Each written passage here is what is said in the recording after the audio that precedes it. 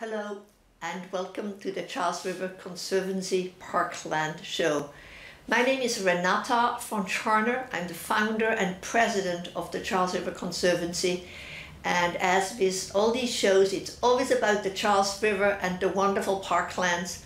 And today we're going to talk about Herter Park, and in particular Herter Park Theater. And with me I have the expert with me, Michelle Ciccolo. Welcome. Thank you. I'd hardly call myself an expert, but I'm happy to be here today. Oh, well, thanks for inviting me. You know a lot and you have spent a lot of effort on it, and it's wonderful to have this rejuvenation happening in Herter Park and happening on the Charles River. As you know, the Charles River Conservancy is a non-profit, and we have volunteer events, 2,000 volunteers a year, and many of them we have been working on Herter Park. We also built a skate park, and we also bringing swimming back to the Charles, and are building a swim park and making it easier for biking. So we're going to talk about the Friends of Herter Park, and you have their website and you will see that again. And let's go right to Herter Park.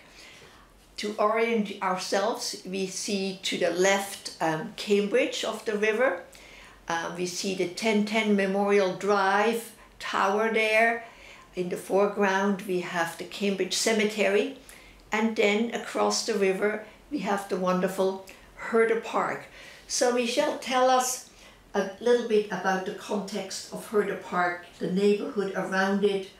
It's not that well known for Cambridge residents, unfortunately, although it's a beautiful park. So tell us about what's near the Herter Park. Sure, thank you. Some people know it as being within Artsani Park, which is the larger piece of land that has the, you'll see the kayaks when people drive down Star Drive and Soldiers Field Road, and you'll see the community gardens, yeah. And you'll see the water splash park for the children. There's an awful lot going on in this stretch of land, but what people mostly don't know about is the Herter Amphitheater and the Herter Center. And those are located within the park, surrounded by a moat, which is one of the coolest things about this little parcel of land. But sadly, the amphitheater had fallen into disrepair and was not in use anymore for the community, and there were no performances going on or any activities. Yeah. Now, I pushed you right to tell us about Herter Park and Wollstonbrighton, but I would love for you first to tell us a little bit about yourself. Why did you get involved? Why is Wollstonbrighton of importance to you? Because I know you live outside the city and you have done planning work in other places. Sure, thanks. I appreciate that question. So I'm a community development consultant, and I spent more than 20 years working for a municipality doing community development work, building parks and playgrounds and trails, and more recently moved my consulting firm, which I started about 9 years ago. I moved it to the Allston neighborhood on North Beacon Street, and hired and expanded. And so I have staff there now. And when I developed a presence in the neighborhood through networking and contacts in my world, a number of people suggested that I should look at this project. I really didn't know anything about it until I put down some roots in the neighborhood. And started to learn about some of the exciting things going on. And a colleague of mine, Jessica Robertson, had suggested that I talk to Herb Nolan, who is a former colleague when he did work with me in Hudson on some parkland and visioning that we did along the river in Hudson. Yeah. So he was my employee in the 80s, actually. That's fabulous. I know him from then, yes. So I knew Herb, and so we got together and started to talk about what was happening or not happening at this park and at this amphitheater, and he had a larger vision, and I think it was shared by a number of other community volunteers who I was getting to know during that time phase about a year and a half, 2 years ago, when we all started meeting and talking, and we'd gather around my table in my office, the conference room table, and have pizza and talk about how we could make this a vibrant space again for the community.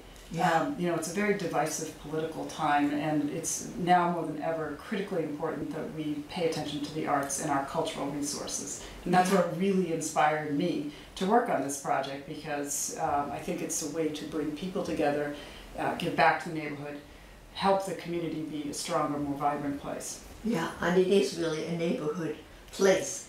It is. Because it was originally conceived as a metropolitan theater That's right. place, but it doesn't have the public transportation, and I think that that also contributed to its downfall. That's right. But it is at the center of a community. That's right. Yeah. And the community is growing, and there's some very interesting things happening in Allston Brighton. I mean, it's certainly been in the news lately quite a bit about Harvard's expansion plans and New Balance's plans. Yeah, you might want to point out some of the developments that are happening near Herter Park that I think are of interest, are relevant also for Herter Park. Well, and of course the new commuter rail station just opened, Boston Landing, which is extremely exciting, and that's, I would say, less than a mile away from this park. So it's pretty neat with the New Balance project, where they are also now currently building some housing, and there are a number of other housing projects in the pipeline. It's almost too numerous to talk about in the Allston Brighton neighborhood, but it's also a neighborhood with deep roots and wonderful homes and small houses that have remained, and so it still has much of its original feel in the community. And there on the map that is up on the screen is a big open area which is kind of below the green line, and that is now the Charles View development, and that has been finished and is well loved. Exactly. And integrates very well into the community. So it's a really vibrant community. Whenever I go to community meetings, I realize how active the community is. Yes, indeed. Yes. Indeed. So so that is, of course, the wonderful part of Herter Park. You're right on the water, but you have this green expanse of green space that people use for volleyball and picnicking, and of course the canoe and kayak. That's right. So let's look more at the context of the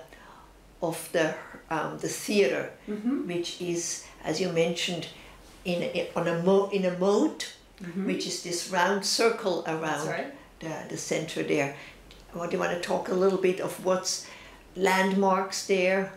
Sure.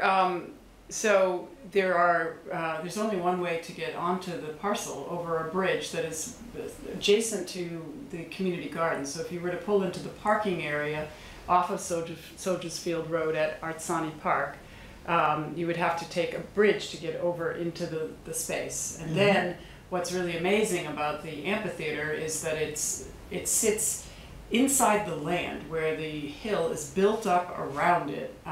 So you have beautiful sort of acoustics and a beautiful natural setting. We're working on clearing out some of the brush and making it easier to potentially sit on the hillside. But what I was amazed at is what's still intact there. All of the seating is there, and the stage is there. When we first started looking at it, the stage was unsafe and had fallen in significant disrepair, and the seats needed to be repaired. A lot of the wooden boards for the benches had rotted out.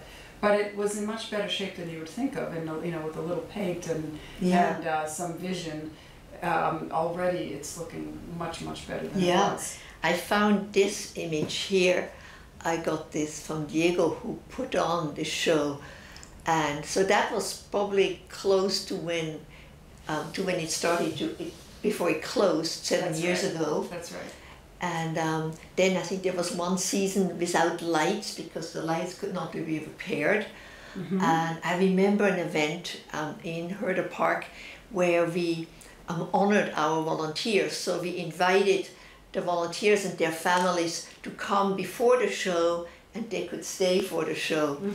And what is wonderful about the space is with this scenery, you can't really see the river, but some stage designers made the vista to the river, which is on the left-hand side, made it open so you could actually see the river. I remember the Arcadia show by Stoppard was a wonderful way, and you mentioned the hillsides around it. that can be used for the performance as well. Yeah, so this is kind of where you found it, Yes. where you found Yes. it. The lights down, many of the benches broken, the stage was broken. That's kind of how you found That's it. how we found it, exactly. We weren't comfortable stepping foot on the stage because it was too rotted. You know, it really felt unsound. Yeah. And of course, with the electrical poles having fallen down, you know, there was a question about if any of that electricity was still alive and how dangerous that could be. But it looks vastly different today, thanks to the help of the Charles River Conservancy volunteers and Sasha Valeris, who is your volunteer coordinator. I think that she has helped us run, and she has mostly run them and been in charge of them herself, about 8 events, cleanup days. She loves working there. And we love having her, Yeah. and it is amazing to me how many people she's able to bring to the site, and the enthusiasm of the volunteers and the real genuine excitement about bringing the space back. People can see the results of their hard work, and you know, even if it's just raking, we had some very fun days there where we were just pulling leaves out of the space and bringing trash off site and making it look nice. But the before and after pictures are so wonderful They because are, they're they very are. dramatic. yeah, they are. Yeah. So you pulled together a group. That's right. You incorporated a group, and you have a board that is very involved in that effort. Yes, we are actually an official 501c3 now. We are the Friends of Herter Park. Thank you. We're very excited. And some of the members, I will mention the members, our officers and our board members, because they all contribute critically to this effort. I feel like I do the least amount of work, even though I'm the president of the organization. I feel like everybody else is really making it happen. So Anthony Mullen is our vice president, and he chairs the volunteer membership subcommittee. And one of the things he does, in addition to his real day job, he is the president of Longwood Players. So he's a theater person. He has a strong interest in theater. That's connection. right. Yeah. The theater connection. And then we have Galen Mook, who is our treasurer.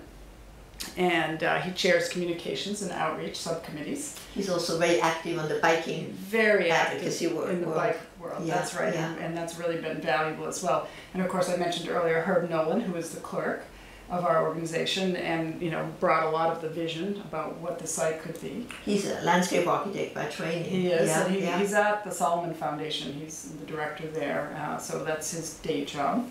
And Tim McHale, who is just a phenomenal jack of all trades. He's overseeing the construction, the heavy work, and the design of the electrical systems and what needs to be done with the stage to fix and repair it. And he is also a musician. He heads up the Boston Minstrels. Yeah. Yes, he does. They do wonderful work. Very musically talented and dynamic and yeah. charitable, wonderful guy. And of course, so Joy Lamberton Arcolano, and she is our programming chair, and she has been a ball of energy. She is an instructor at the Boston Conservatory, and she's helping us find the acts and performers and develop interest among the performing world, really, and using the space in a vibrant way. So she's been a critical link. There are a number of other people that I should thank as well. They're not on our board, but if I could run through a few people and just thank them. It's wonderful to know. It's such a team effort. It is a team effort. When, you know, all of us are volunteers for this effort. We all have other jobs. We all have a lot of time constraints and pressure, and it takes a large group of people putting their heart and soul into it to make it happen, and so it's really great. But I did mention Sasha. She's been critical in organizing our volunteer days and cleanups. Harry Madison, who's on your board as well, has participated in some of our board meetings. Representative Mike Moran, he's been terrific. He's helping us. That's his district, yes, and he's helping us secure some funding and have a broader dialogue about how to use the broader space. And he's just been an advocate for us and opening some doors and assisting with DCR. And at DCR, Nick Connors has been our primary contact there, and he's been really helpful.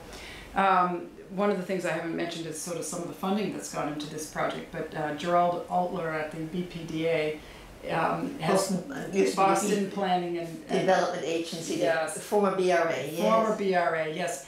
He's been our contact with the funding that came from the Harvard Flex Fund, which is a critical piece. The Harvard-Allston Public Realm Flex Fund gave us $50,000 after we wrote a grant to basically repair all the electrical systems. You wrote a perfect fit.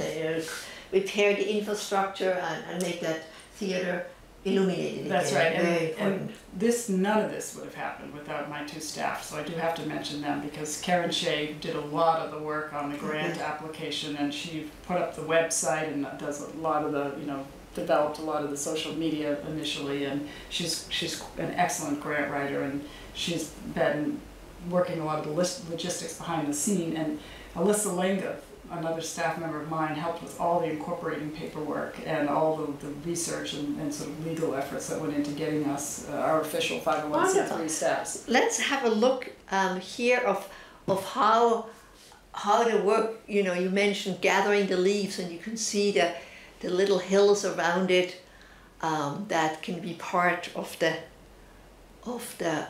surroundings. It was a lot to gather, a lot of debris. Is that Tim there? I think so. Gathering? Yeah. You see the repairing of the benches going on in this scene? Yeah. Yeah, then we needed, I remember that, to order the boards and cut them and install them. Yeah. Here they get paint. They're painting them. Yeah. People, volunteers love to paint. And the stage. Oof. So this stage, is now repaired. Tell us what's going to happen on this stage. Oh, we are so excited because, when we started this effort, we spent a really good amount of time developing a mission, and I will just say that the mission is to enhance community spaces within Herter Park and promote them as cultural and recreational resources for the well-being of all. Mm-hmm. By that we meant we wanted the space to be open to the public and for programming to be mostly, if not always, free to the community. Perhaps someday someone will want to do a ticketed event, but our goal is really to have public programming free and open for all. And so we are having we did one open house to meet potential volunteers and performers, and that happened in May, but we also have a big kickoff event July 15th, and that will be on a Saturday from about 3 to 8. Tell us about that event. Well, the expert on that event is Joy and some of the other board members, but we are putting together a whole slate of programs with sets about 20 to 25 minutes long, and there'll be musicians and comedians. We might have some poetry. We're still developing the content of that event, but it is going, we hope to have some food trucks, and it'll just be an open afternoon with local performers, trying to get as many local performers as possible into the space and open it up to the community. Yeah. So that's the first event. And of course it's a perfect place to go to bike. It's the perfect place. You can walk there, you can combine it with a canoe and kayak trip.